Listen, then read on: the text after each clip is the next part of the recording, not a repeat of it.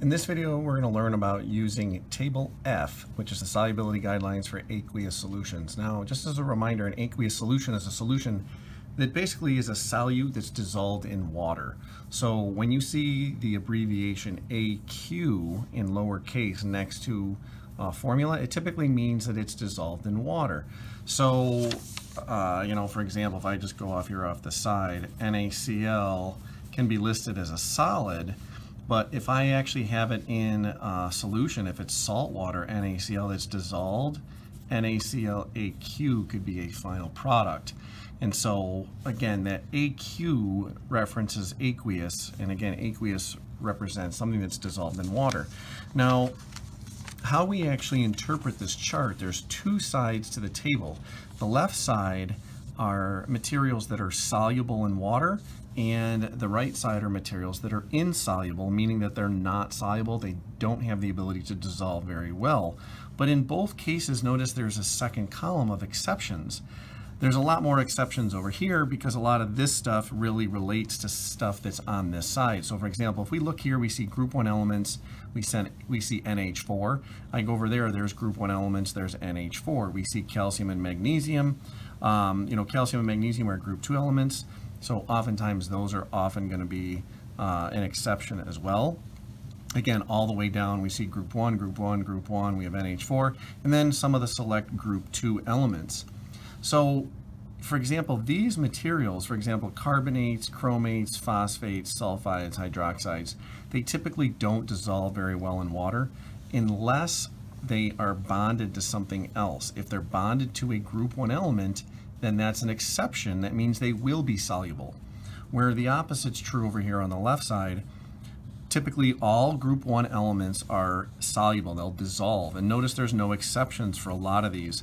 Ammonium, okay, it doesn't matter what ammonium's bonded to, it's going to dissolve, it's going to break apart. Nitrates will all dissolve. Acetates will all dissolve. Hydrogen carbonate dissolves and chlorate dissolves. Your halides again are your halogens, chlorine, bromine, and iodine from group 17. They typically will all dissolve. One of the most common ones I just drew on this previous paper here, NaCl, sodium chloride, which of course is a group 1 element, and of course the halide. However, there's a couple exceptions. If chlorine, bromine, or iodine is bonded to silver, to lead, or to mercury, in this case it's actually dimercury, then there's an exception and they will not dissolve, and what they form instead is something known as a precipitate. You see the symbol PPT.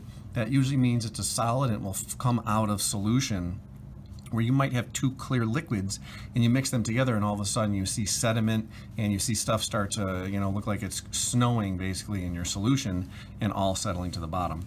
And then again, the last one, all sulfates are soluble, again with the exception, and a lot of these are the same exceptions. Silver, in this case we have again lead, silver and lead, but notice we have calcium, strontium, and barium. So the interesting thing in this case, if the sulfate is bonded to calcium, strontium, and barium, it forms something that's not soluble, but some of these other ones forms things that are soluble. So you have to be very careful when you're paying attention, and pay attention to what your materials are looking for. Now, when you're doing the equations for Table F and to see if they're soluble or just to predict whether or not a precipitate will form, it's basically going to be a double replacement reaction. So we're going to do a couple, I'm going to practice and kind of walk you through here, and we'll try to see if we can keep everything on the chart. It says if I have solutions of sodium phosphate and calcium chromate and mix them, would a precipitate form? And again, like I just said, write out the double replacement reaction and show all the solubilities. Now, you can go through and actually do the formulas and do a balanced equation, but for the sake of this activity, you really don't need to. It doesn't need to be balanced, so it doesn't necessarily need to be quantitative. It's more of a qualitative thing. You're actually going to visualize or see what's happening. If you were to pour the two together, it doesn't really matter if I have a huge quantity or a small quantity, I'll see the results if it's actually going to form a precipitate. So we want to write this out. We're going to do sodium phosphate.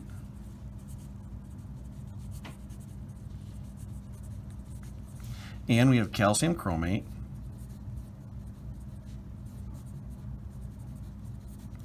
And remember, all of these things that end in ATE and ITE, like phosphate and chromate, you can find on Table E. And there's other things, of course, that could be available, but a lot of times if you're looking at things that end in ATE or ITE, find them on table E. There are some exceptions here, like hydronium, we have, we have mercury, or mercury 1, we got hydrogen sulfide, there's things with multiple words, so on and so forth, but we have hydroxide, peroxide, cyanide. There are some IDE endings, but usually your IDE endings are found on the periodic table. ATE, ITE, find it on table E. And as a reminder, with your double replacement, remember the parts just change positions, they change partners. So the first part is usually your positive piece, the second part is your negative piece. So we have positive, negative, and then I'd have a positive and negative. What they're gonna do, they're just gonna switch. So those two are gonna go together, and then these two are gonna go together. So your insides will kind of replace, the calcium, which is positive, and the phosphate, which is negative. We're gonna have calcium phosphate. And then we're going to have sodium and chromate.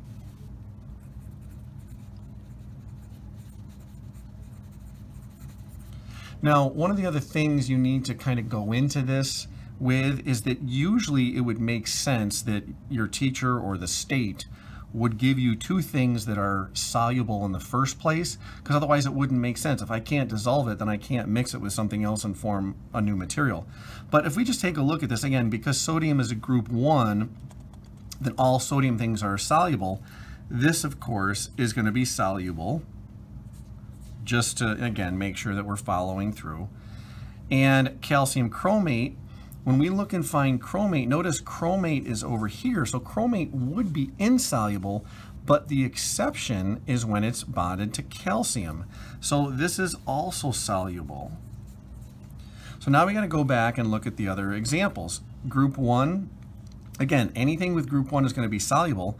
So when I switch to sodium chromate, again, sodium is there, the chromate also, again, when combined with group 1. So that's a soluble material because that's an exception. Okay, these are exceptions to the rules. Most chromates are insoluble except when they're bonded to certain things. If we find the phosphate, we're bonded to calcium. So notice phosphate is insoluble. However, if it's bonded to group 1 or ammonia, it's not, which is what we started with.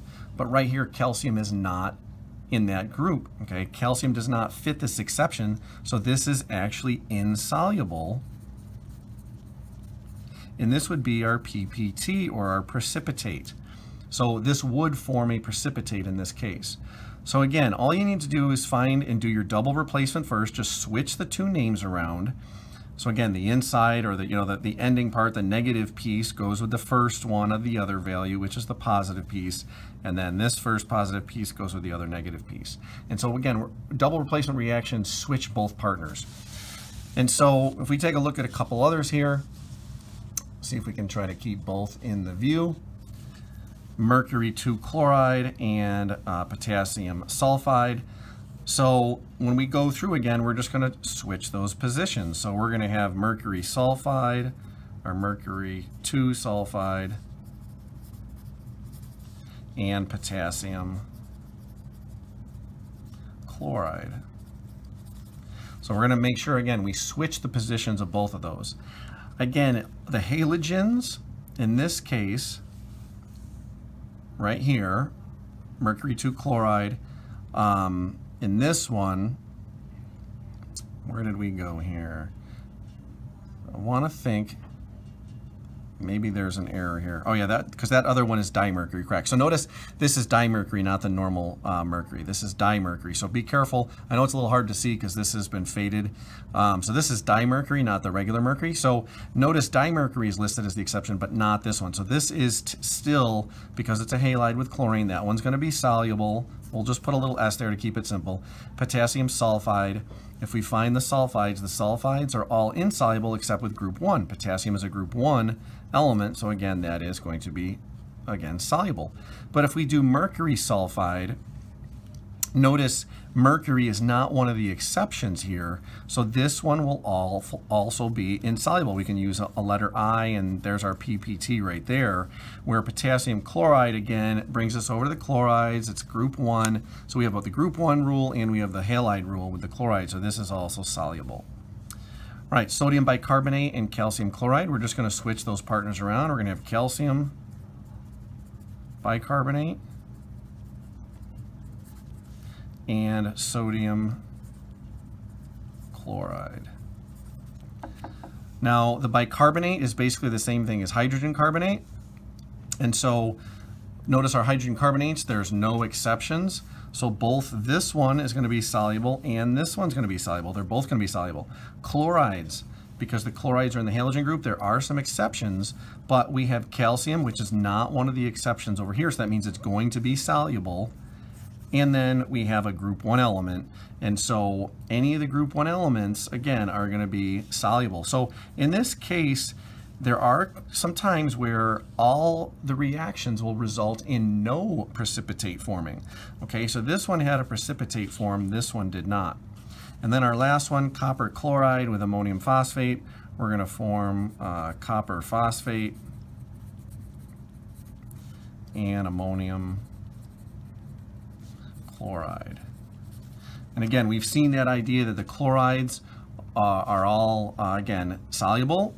The exceptions would be silver, lead, and dimercury. And so that's neither of these. And so we have copper chloride and we have, ammonium chloride over here. Those are not in the exceptions, so they're going to stay soluble. And then when we look at the phosphates, our phosphates are over here. Ammonium is one of the exceptions, so that's why we were originally able to have something that was dissolved, but then copper phosphate is not in that exception group. So we would have something insoluble, that's going to be our PPT. And so one of the reasons and where this comes into play and how this is beneficial is if you have a company that's just dumping stuff into a lake. Where I teach is Onondaga Lake, and it's one of the most polluted lakes in the country, if not one of the most polluted lakes in the world. And it's been, they've been cleaning it up over the years, but it's still never going to clean everything up. And so companies would dump materials and waste stuff in there year after year after year. They had waste beds that leached into the lake. And so one reason after another, maybe it's a material that's soluble and they can, pour it into a water stream or into a creek and think that they're diluting it. But if they're also dumping other chemicals at a later point, or if another company is dumping another chemical on the other side of the lake, now these two chemicals can combine and they start to have an interaction and they form soluble precipitates, which will settle to the bottom, and then maybe bottom feeders, different plants take this up, and then you get bioaccumulation of certain materials through through the environment and just through the ecology and what's going on through the food chain, and you end up having maybe higher peak organisms start to have higher levels of certain materials just because of what was possibly a soluble material then formed something else that wasn't soluble and they consumed it over time. So again, that's basically how you read and access and interpret Table F. We have a soluble side. These are things that will dissolve in water. These insoluble ones do not dissolve in water, but in both cases there's exceptions. And again, if you notice, the exceptions on this side are mainly the ones that are soluble over here. So again, group 1, group 1, group 1, group 1 in ammonia, NH4 is ammonia. Notice those are the first two. So anything with ammonia is going to be soluble, even if it's these that typically are not. But if these are bonded to other things, then again, they would typically stay insoluble. You could pour them in water and they wouldn't dissolve. They might just sink to the bottom, and they're just going to be part of that system for a long time. And again, there are some exceptions to the soluble ones too. Most chlorides, the halogens, sodium chloride is the biggest one we're familiar with and talk about all year. But sodium bromide, sodium iodide, these are all sodium materials, but just the halides from group 17, most of them are going to be soluble, but there are some exceptions. So silver chloride, lead, any lead product you have to be really careful of. We've done demonstrations with lead iodide, and it forms that brilliant yellow color when I take two solutions together. And it forms a brilliant yellow color with lead iodide. And then we have the dimercury as well. So again, that's how you read Table F. Hopefully you've found some benefit to that, and I will look forward to seeing your success with Table F and solutions in the future. Take care.